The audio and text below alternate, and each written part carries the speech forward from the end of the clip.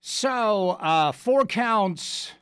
Trump indicted on 4 counts: conspiracy to defraud the United States, conspiracy to obstruct an official proceeding, obstruction of an attempt to obstruct an official proceeding, and conspiracy against rights. Those are the 4 indictments, brand new, that we have found out from Jack Smith and this special counsel. Let's talk with Congressman William Timmons about this. Congressman Timmons, welcome to the program. How are you this afternoon? Charlie, doing great. Hope you're doing well. And I don't think we're going to have any disagreement on this. These charges are absolute nonsense. Yeah. The DOJ, the FBI, the IRS have been weaponized by President Biden and his administration, and they are literally covering up his criminal actions as the vice president. And we're doing our best to expose it on the Oversight Committee, but we need time, and we need to show the American people the criminality, the bribery, the corruption associated with these actions. And we're only 4 months in, really, and there's a lot more to come. But where is? I mean, I'm looking for some outrage from Washington, because here's what we know so far: the intelligence community interfered with the Steele dossier and the Clinton campaign in 2016 against Donald Trump. 51 intelligence agents signed off on a letter saying that Hunter Biden's laptop was Russian disinformation. They knew it wasn't. Now we've got this sweetheart deal against Hunter Biden. They're trying to cover up all of this, even saying that Joe Biden calling his son during business meetings was just him being a good dad. Where's the outrage? Is it there in Washington? You're missing the best one, which is that they only talked about the weather. Yeah, they talked about the weather. Do you know how ridiculous it is that the impeachment manager, the member from New York, Goldman, is now saying that, yes, Joe Biden, then vice president, talked to Hunter Biden and to his business associates that were paying Hunter Biden to leverage Joe Biden's official position. But they only talked about – so originally they didn't talk at all. And now they only talked about the weather. They only talked about the weather. The American people are not stupid. They're not stupid. And at the end of the day, this will have consequences, and we're going to do everything we can to hold them accountable, both through our subpoena power with the Oversight Committee and through impeachment proceedings, which are going to happen, and also through holding the DOJ and the FBI and the IRS accountable and the CIA accountable. The entire federal government has been weaponized against President Trump, and the entire federal government has been weapionized against the right. How do you do that? That's where we are. How do you do that? How do you hold? Because Chuck Schumer said the intelligence community's got 6 ways to Sunday of getting back at you. I mean, you do it through the appropriations process. You do it through the budget. You do it through exposing them. We have to expose them, because you got to appreciate on Saturday, when, by the way, there's not a single damn bureaucrat in Washington working. Mm-hmm. And nobody cares about anything at the DOJ unless they have a trial that week.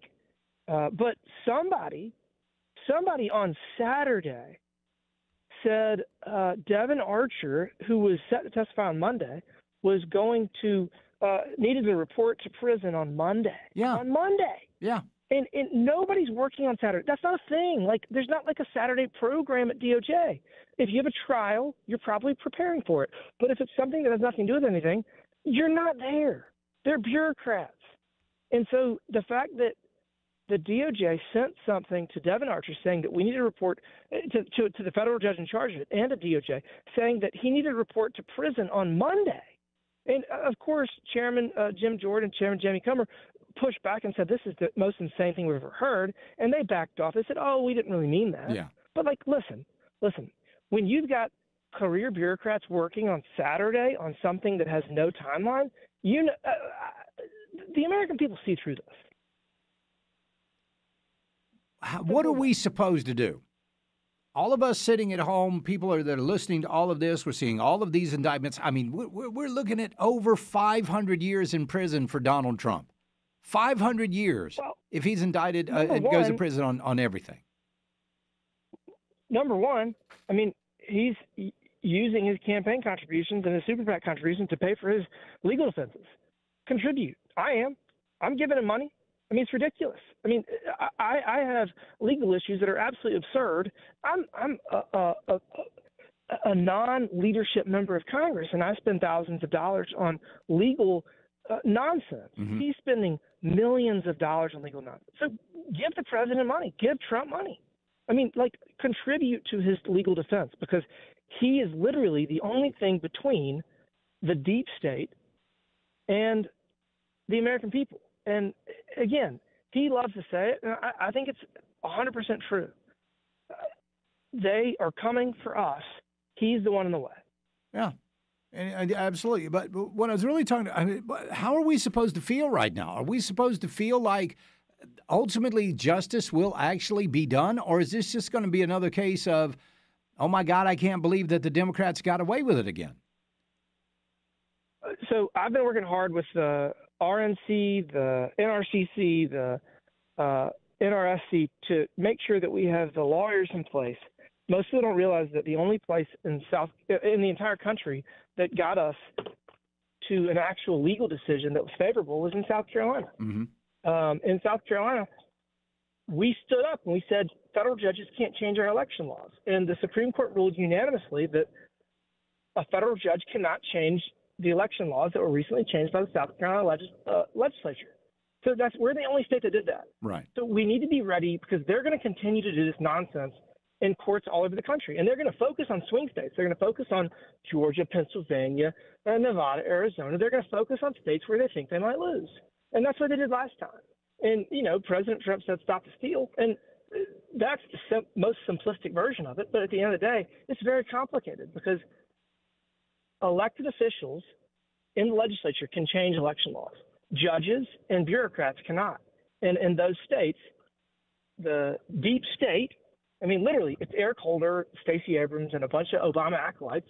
They used unelected officials and judges to change election law. Right. And that's what happened. And that's what stop the steal means. It's a very complicated, nuanced legal issue, but that's what happened. And so we need to be ready. We need to make sure that our election laws are locked up. We need to make sure that they're not able to abuse the system to create controversy over whether people believe the outcome of the election. Because at the end of the day, Biden's not getting elected. He can't finish a sentence. He can't walk upstairs. He can't walk across the room. So, he's not going to get elected. And we need to be ready to make sure that our election laws are safe, that our elections, our election integrity is legitimate, and that's what we're working on. Any of all of those people that you talk to every day, have they said what's going to happen if Donald Trump goes to court and gets found guilty? I mean, look, he's going to be found guilty in New York. There's not a legitimate case there, but the people that they're going to put on that jury are just not real humans. I mean, he's guilty of whatever he's accused of. There'll be appeals. He will not be found guilty. So, I mean, that's irrelevant. So that doesn't really matter. Everything else, I mean, anything he's found guilty of will be up for appeal. I don't know if there'll be another case that goes to trial. Obviously, there's a question about whether Georgia goes to trial. All of these are kangaroo courts. All of these are nonsense cases. I'll just be straightforward. It's bullshit.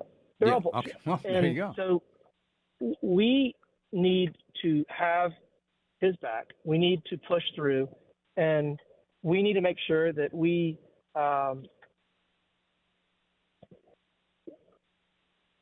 need to make sure that we understand that elections matter. And yes, a lot of people are going to say,